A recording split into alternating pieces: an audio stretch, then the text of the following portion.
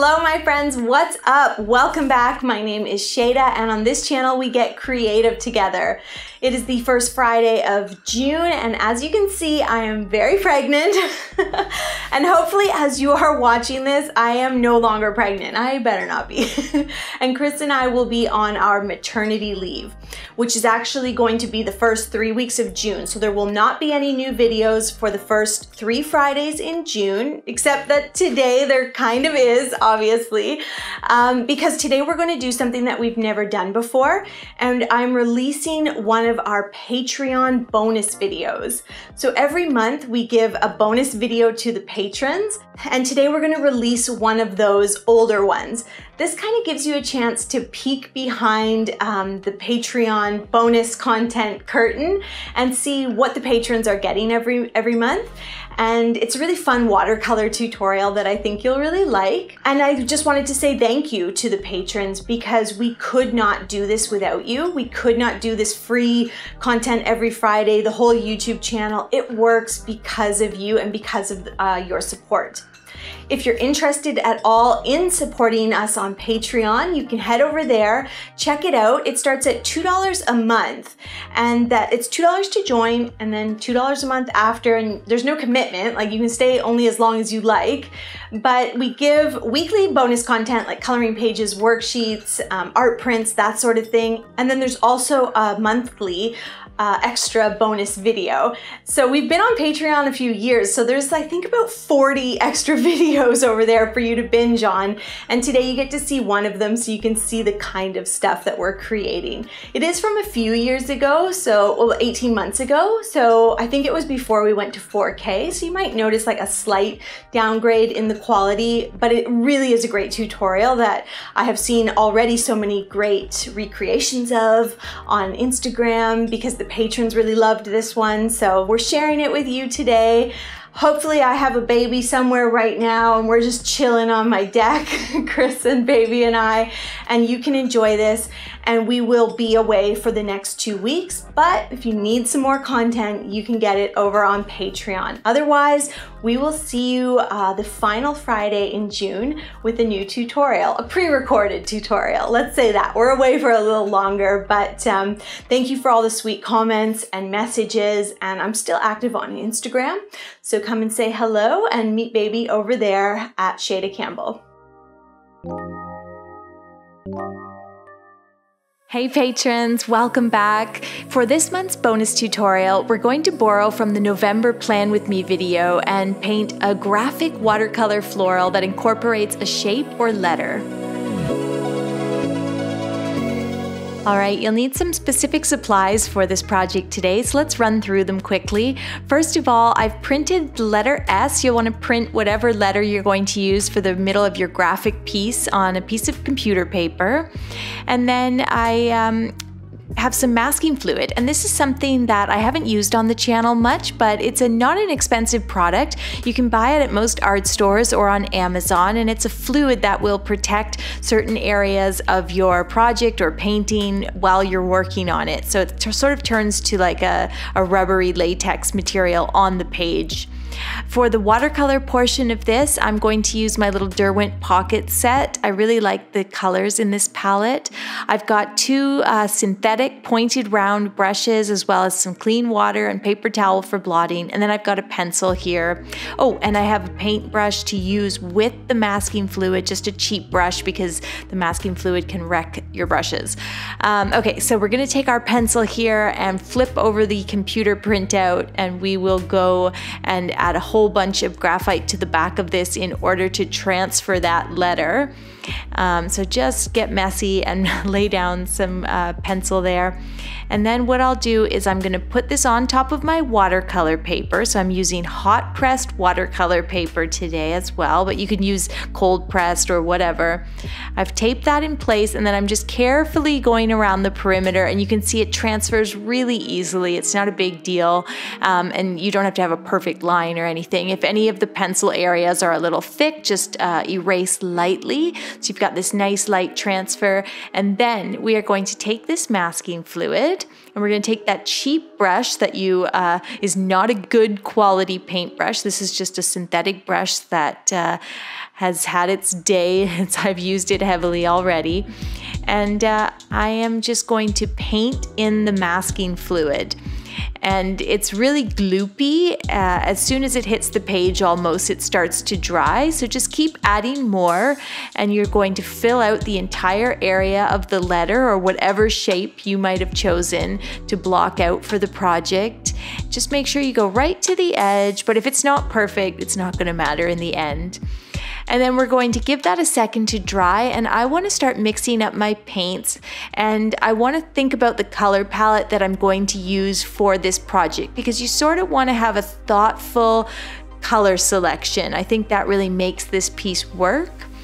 So I'm going to do all these pinks and peaches and almost like a creamy yellow and purples. So I've mixed up a nice dark pink, and then I'm doing a lighter pink with a bit of white and a bit of orange in it to make it a little more peachy. I'm also mixing up a yellow that has a little bit of white and a little bit of pink or orange to make it kind of like a light mustardy, peachy yellow. So you can see I've got my palette all mixed up, and those are the colors that I'm going to use for this project. And they all kind of work together because they're going to be sitting quite closely and layered. So I want to have a thoughtful palette that works well as a whole. With those colors mixed up, I'm going to come over here and start painting flowers.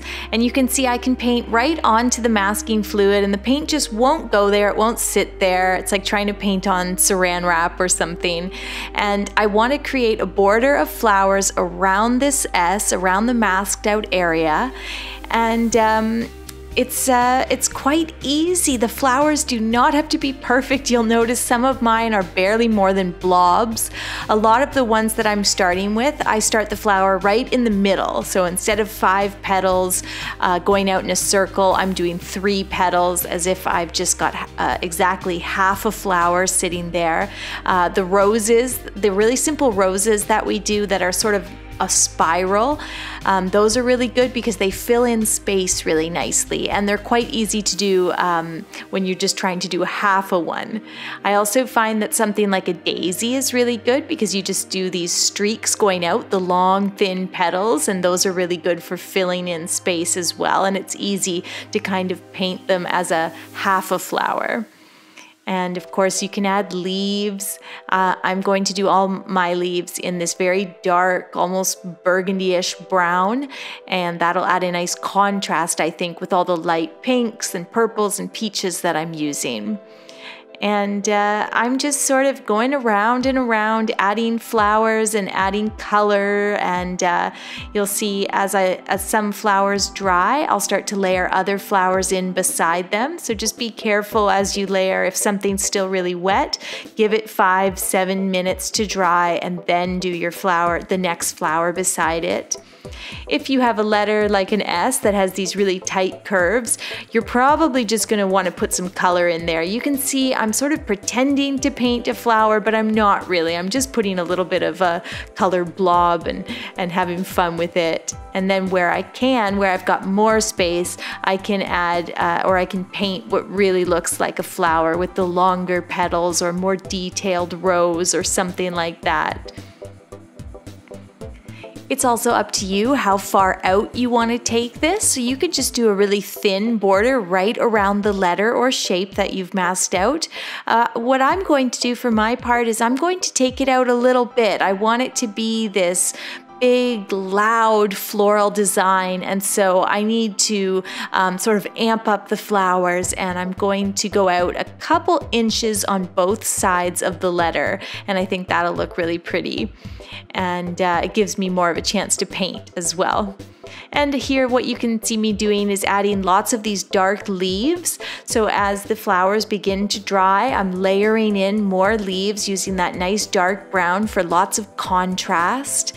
And so yeah, this is quite simple, just a wet on dry here. I'm letting things dry, and then when I know that they are, I can add in a darker color on top. And so in that way, the layering process of the painting becomes really easy because I'm not layering onto wet paint or anything like that. So I have lots of control here. And what I've done now is I've flipped the painting upside down. So I found it was easier to paint on the right-hand side, just probably because I'm right-handed. And so naturally I filled out the entire right-hand side, and the left was looking a little thin. So I'm just coming back in and adding more flowers on the left. Working upside down doesn't really matter at all in this piece. There really is no right side up, especially with the letter S, I guess. And yeah, just filling in space, trying to make sure that it looks fairly equal as a design, that one side doesn't look too much heavier. We're not going for perfect symmetry or anything like that, but just want to make sure that the floral border looks fairly balanced and it's not too heavy on one side, and keep adding those little leaves and little details. And of course, you can come back in here with some darker paint and add more detail to your floral shapes, and that will help too. If you've laid down what are just basically some colorful blobs, if you come back in and you add some little dotting like I'm doing here, it looks like you're adding a little stamen to the center of a flower. Or if you have these circles for the roses, add a few lines, a few curving lines, and it looks like that rosebud spiral. So just coming back in and adding that hint of detail can really bring this piece to life and really make all these shapes look like flowers. And I think that's kind of the magic of this project. It's a really good bang for your buck, this one. It's not difficult. And with my flowers done, I'll let that dry completely. It didn't take long, it was just the watercolor that needed to dry. And then what we are going to do, this is so fun, you're gonna come back in and just rub at the masking fluid, and it will come up quite easily. It turns into, I think it's like a latex material that dries on the page. And voila, you have this beautiful negative space area in the center, this nice bright white page. If you see any pencil marks there, you can erase those. And then the last step is optional. This is a very dangerous step. I repeat, very dangerous.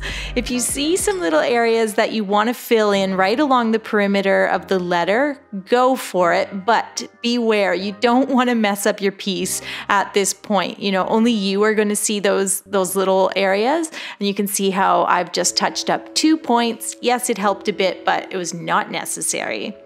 And then I'm all done. I've taped mine into my watercolor sketchbook. I could have just done it in the sketchbook, but I wanted to use hot press paper, and I am so happy with that piece. It's really fun and just a great way to practice your watercolor florals. Thank you, patrons, for watching this bonus tutorial. I hope you have a great November, and I will see you soon over on the YouTube channel.